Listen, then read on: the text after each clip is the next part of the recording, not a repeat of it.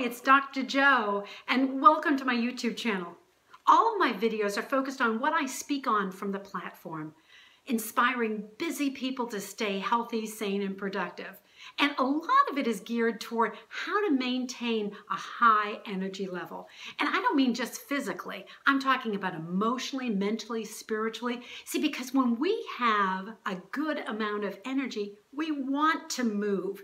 We want to choose healthier foods. It's easier to manage our stress, to prioritize, to stay focused at work. So I believe that energy is the key. I did tons of research on this and actually ended up putting all my research together on this book, Reboot, How to Power Up Your Energy, Focus, and Productivities.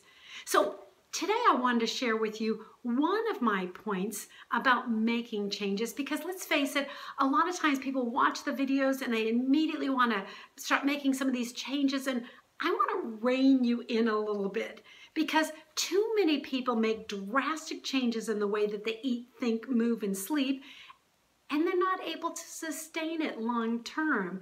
And it messes with our psyche too. We go from being good about everything we do, and then we flip over and we fall off the wagon and we do everything wrong, and then we get back on it.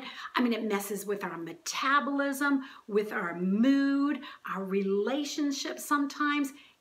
It really is best long term if you make small changes that make a big difference over the long term. In fact, I wrote about this in my other book called Dr. Joe's No Big Deal Diet. And it's really not a diet per se. It's focused on people that had lost weight and kept it off, and I asked them how that they did it. And one by one, people kept on saying, oh, it's no big deal, all I did was. In other words, they didn't focus on the big things. They focused on the things that were easiest to incorporate into their life. So they made some small changes, waited until they became a habit, second nature, and then they incorporated other small changes. So I want you to think about making small changes in the way that you eat, think, move, and sleep. So watch the videos, get some ideas, and find out which ones are appropriate for you right now in your life. What kind of changes could you make that are no big deal to make? All right, that's your challenge. Talk to you later.